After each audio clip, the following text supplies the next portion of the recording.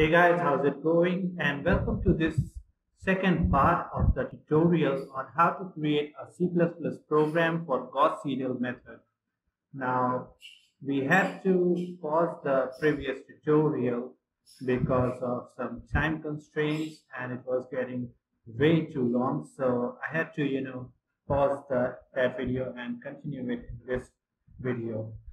So anyways, so in the previous tutorial, we covered the algorithm for the Gauss-Seidel iterative method. And I told you guys that in this video, we'll be covering the flowchart and the program. So let's get to it.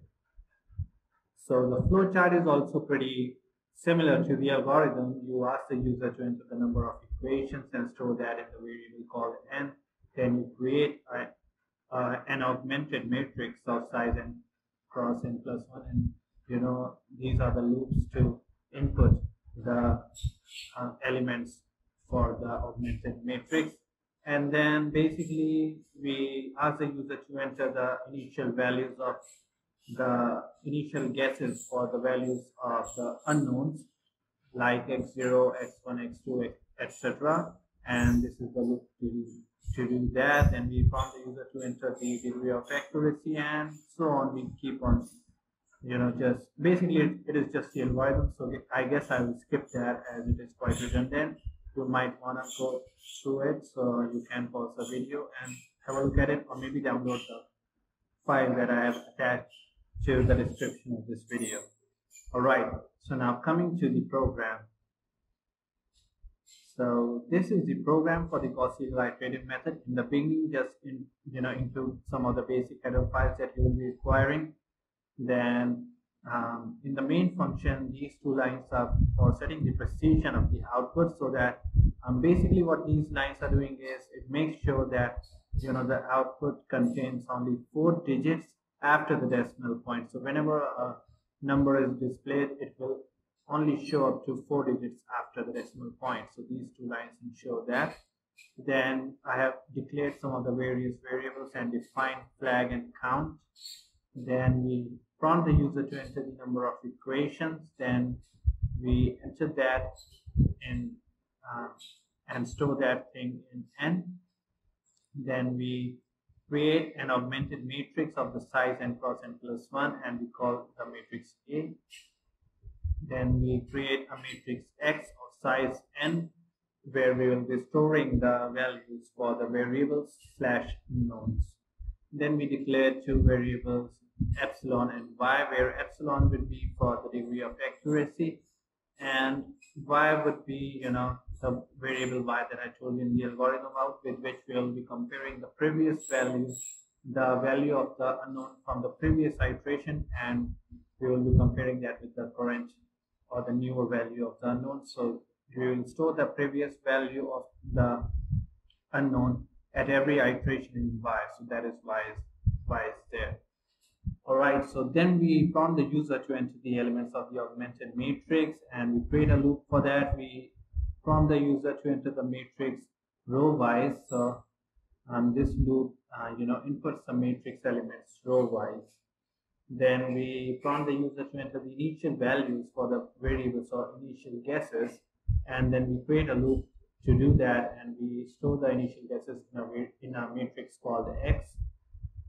Then we create or rather we prompt the user to enter the accuracy up to which the solution should be correct, and we store that in a variable called EPS. Accuracy can also be denoted by the tolerance limit or whatever you want to call it. Alright, so then this is the code for the privatization. So you start the loop and take I from 0 to n minus 1, then you take k from I plus 1 to n, and then you compare the diagonal elements, that is ai. You compare them with aki, and if it is less than the element below it in the same column, then what you do is you swap those things, and this is the code for swapping. So basically you make sure that the diagonal element in each column is the largest in that column, so that your matrix is diagonally dominant and you can perform Gauss-Seidel iterative method on the matrix. So this is the code for that. And in the previous tutorial, I told you guys that we should have this AII term and AKI term as, we should be using their magnitude and not their actual value. So we should be using their absolute value. So I guess I'm going to, use the magnitudes right here, which I haven't done already. So let me just go ahead and do that. So basically, adding the ABS command makes sure that we are using the absolute value of whatever is there inside the bracket. So we will be using the absolute value of the elements and we'll be comparing their absolute values, because that is what is needed to enter the matrix diagonally dominant. All right. Then what we do is we have some formatting instructions like printing the iteration, then more formatting instructions, which is basically, if I show you the output of the program, these instructions are to print. This instruction is to print iter and x, and then there is a loop where I will be printing x0, x1, x2. So basically what we are doing is we will, let me just go through this output, this sample output for once. So we prompt the user to enter the number of equations, and we have the user enter the elements of the augmented matrix row-wise, and I've done that. Then we prompt the user to enter the initial values of the variables, which I showed you guys how, and the user enters the initial values as 0, 0, 0, and then you prompt the user to enter the accuracy, and user enters 0.001. So then what we are doing is we are pivotizing the matrix, partially pivotizing the matrix and making it diagonally dominant, and then we are printing iter, that is to keep track to, that is basically the heading of the iteration column. Then we print x0, x1, x2, that is the value of the variables x0, x1, x2, right? So these are the unknowns that we need to find, and the program will print the value of x0, x1, x2 at each iteration. So starting with the initial guesses 0, 0, 0, the program prints the value of x0, x1, x2 at the first iteration, then the second iteration, and as these values begin to converge, and once they converge, the program will print the output. So let's come to the part where the calculation will be performed to find out the values of the each and every unknown. So basically this part is the GAUSS method part. So what we do is we first of all print out the iteration. So using the count variable that we declared earlier, and it started from the variable was declared or defined to be 0. So we print count plus 1. And then what we do, and we have a do loop here. So make sure that you notice that. So we have a do loop. So it will be, this loop will be run at least once throughout the course of the program. All right. So then what we do is we create another loop where I goes from 0 to n minus 1, and where we make y equal to the xi. Basically it is to store the previous value of the unknown in y, so that we can compare it later on, whether the difference between the newer value and previous value is greater or less than the desired accuracy, right? So then what we do is we make xi equal to the element in the last column of the matrix A. A is the augmented matrix, and n denotes that we are accessing the last column. So basically we are making xi equal to the element in the last column and the same row as xi. Then we start a loop where j goes from 0 to n minus 1, and if j is not equal to I, we make xi equal to the previous value of xi minus the coefficient of xj. This is the coefficient of xj, and we will multiply that by the value of xj.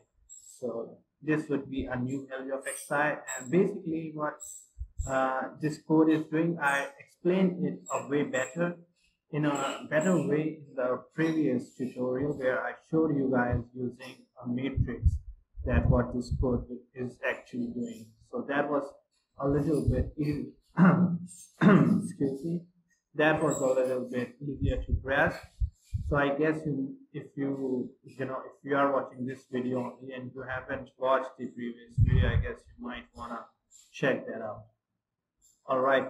So finally, when this loop is finally over, then what we do is we make xi equal to x, the newer value of xi that we have calculated, divided by its own coefficient.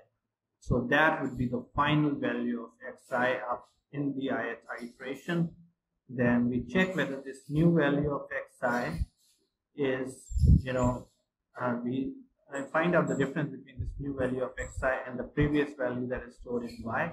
And if we check whether it is greater or equal to the desired accuracy, and if it is within the desired accuracy range, then we implement a variable flag and we declare flag to be 0, so we make flag equal to 1, and then we finally print this value of xi in the ith iteration, and then this loop for I terminates, and then we go to the next line to print out the next iteration, and we increment count, and we keep this loop going on until we have reached a point where flag is equal to n minus 1, right? So flag, what we want is we want all the unknowns to be within the desired accuracy. So whenever an unknown is reaches the desired accuracy, we increment flag. So when all the unknowns have reached the desired accuracy, flag would be equal to n. So we will keep this loop going on until we reach flag equals to n. Right. So let me just make this change in the comment. All right. So then finally we print the solution once we have reached flag equal to n minus 1 limit, and we print that. So that is what we got. The solution is as follows. So let me just run the program once again in front of you, so that you guys don't think it is, you don't have any doubt about it's working or not. So let me just compile it first of all and then run it. Okay, so the number of equations would be 3, and I will be using the same example that I used in the last video to demonstrate or explain the Gauss-Seidel procedure. So I will be using the same matrix or the same set of linear equations. All right, so this is my augmented matrix, and then let's say I want the initial guesses to be like 0, 0, 0, because I don't know what, I have no idea regarding them. So then I want a pretty accurate result, so I will use higher accuracy like 0.0001. Okay, so after 7 iterations, you can see that after 7 iterations, I'm getting the answer 2. And since I made the precision of my program as 4, so you are only able to see 4 digits after the decimal point, because of this line over here. I should maybe increase that so that you can see the changes a little better. But anyway, so since we are only able to see 4 decimal points, so you don't understand that what's the difference between these two values, but probably there was some difference in them in the next terms. All right, so whenever the result converges, like whenever the previous value of xi is equal to this, is not very different from the newer value of xi, and that would depend on the desired accuracy that we enter. So whenever we reach that stage, the flag would be incremented, and we will once the flag has been implemented for all the unknowns, then finally the program will come out of the loop and the solution will be printed. So that's how the program works. I hope you followed the video and I did not confuse you a lot, and I hope that I was able to help you guys, right? So thanks for watching and have a great day. And if you like the video, maybe you can hit the like button and subscribe to my channel for more videos like this. Well, that's it.